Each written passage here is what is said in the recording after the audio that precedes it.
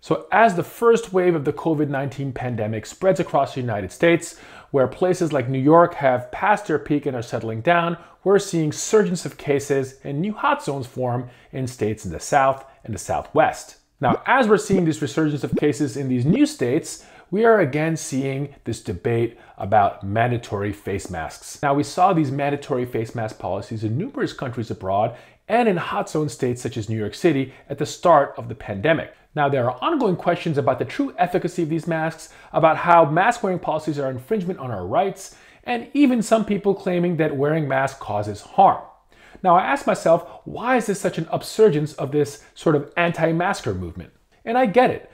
Since this pandemic started, there's been so many unknowns, there's been so much redirection and changing of recommendations, there's been very poor communication from our leadership and our healthcare organizations, so people are frustrated, they're fed up, and they question everything they hear. And they want to seek out their own facts. Let's talk about this a little bit. Where is the evidence that public face mask wearing actually helps prevent the propagation of COVID? And it's true. The evidence is all over the place, right? There's, first of all, very low quality data in general.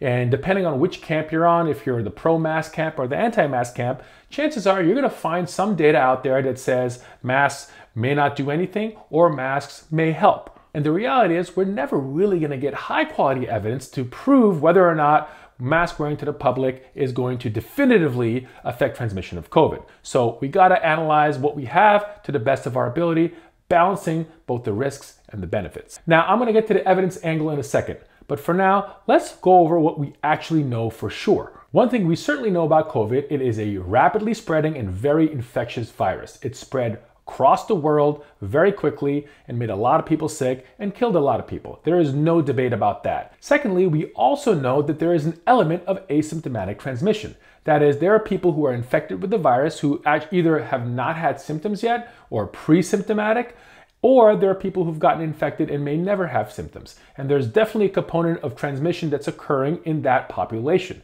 Finally, we know that contracting COVID-19 infection has to do with the concentration of viral exposure. That is, the viral load that you're exposed to will dictate whether or not you're going to get infected, or you're going to get really sick, or you're able to clear the virus without getting infected. We also know that the virus is transmitted primarily through respiratory droplets. That is, pieces of saliva and spit and mucosa from your nares, your mouth, where the virus will sort of hijack these particles and carry over to other people to infect them. There's also a component of aerosolization or airborne infection where the viral particles could potentially hang out in the air after someone's coughed or sneezed or even talked for a short period of time.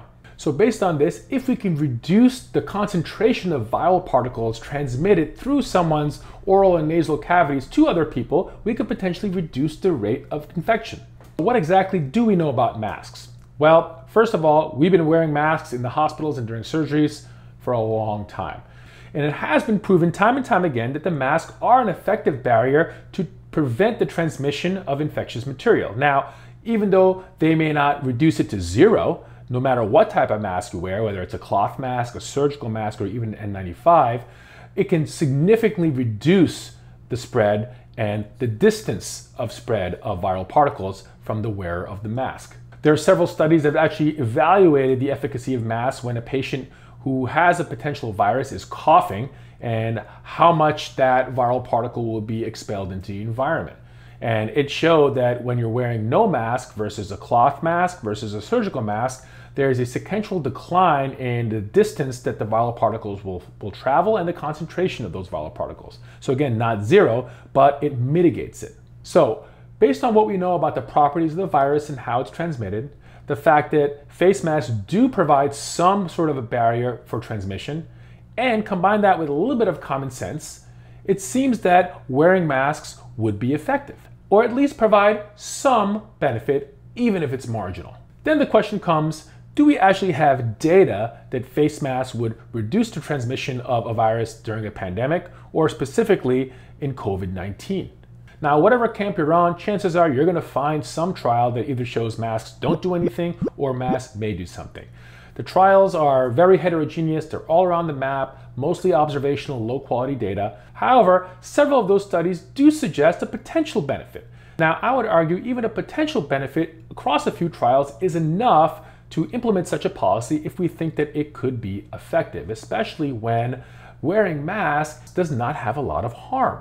Now, one study that caught my eye was recently published in the Proceedings of the National Academy of Sciences. And what they did was they looked at Wuhan, China, Italy, and New York City in the United States. And what they did was plot out the rate of infections per day, and they sort of overlaid that with when certain measures of mitigation were implemented, such as lock down the country, stay-at-home orders, and mask wearing. Now, if you look at these curves, if you look at Wuhan, as you can see, they had an early surge of infections, but they were able to flatten their rate very quickly. And again, over there, they had a lot of simultaneous aggressive measures, including quarantine, lockdown, contact tracing, mandatory masks, etc.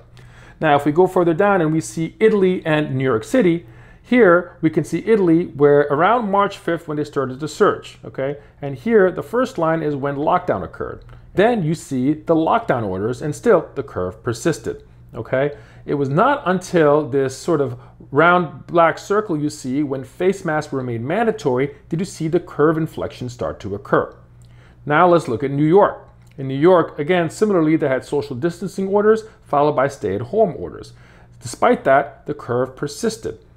And then when mandatory face coverings were ordered, you can finally see the curve then started to settle down. Next figure, this is plotting New York City versus the rest of the United States. Again, sort of showing you the same information in a different type of chart, showing daily cases. You can see, despite social distancing and stay-at-home orders, the number of cases continue to persistently rise, both in New York City and in the United States. Finally, when you see mandatory face coverings occur in New York City, that's when you're seeing a steady decline of cases, and you see the rest of the United States persistently elevated. So based on this data, it seems very likely that the face mask order did make a difference. And in fact, it seemed to make more of a difference potentially than social distancing orders and stay-at-home orders. Of course, it's possible that when that mandatory face mask order was given, people in general realized that, wow, this is a big deal, and maybe they're just being extra cautious with social distancing, being extra cautious with the hygiene, and just not going out and interacting as much. So that sort of surrogate effect may have played a role as well. Hard to know.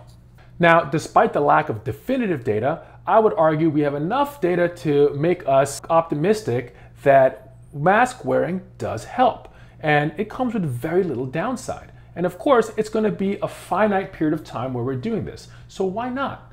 Why not just wear the mask and suck it up for now? Now, I get it. Nobody likes to wear a mask. I mean, I hate wearing masks. I don't like the way I breathe in it. It's uncomfortable. You know, you can't really recognize people. There's, no social cues. And of course, nobody wants to wear them. But we do it because it's probably the one thing that we can all do to contribute to the slowing of this thing. And finally, there is this narrative being pushed that masks may actually cause harm. Now, first of all, there's no data to suggest that. Yes, it's uncomfortable. Yes, you may have a sensation of shortness of breath, but unless you have like severe underlying lung disease or you're acquiring oxygen, wearing a mask is not going to reduce your oxygenation. You're not going to build up with carbon dioxide. You're not going to increase your risk for pneumonia or fungal infections, all these things. There's absolutely no data to suggest this. Let's just look at the hospitals, right? Now, we've been wearing masks in the hospitals forever, and that's because we know that wearing a mask reduces the risk of us transmitting our germs to our patients. We're wearing masks throughout the whole day. Last I heard, there was no healthcare workers or doctors or anybody indicating that they're getting sick from wearing their masks in hundreds of years. So the notion that masks are harmful is bogus. Certainly, if you were going to go under the knife for a surgery, you would want your surgeon to wear a mask. Am I right? So why should we ask less of anybody else in the public during a pandemic if it means reducing the risk of transmission and the health of other people? In the end, we can have this debate ongoing. Will we ever have a 100% answer? No. But come on, what is the big deal? If there's even a small chance we can reduce the rate of infection and the spread of this disease. So if you're in a surging region right now, the mitigation measures that we know work, hand washing, social distancing, and wearing a mask. So please, just for now, just do it.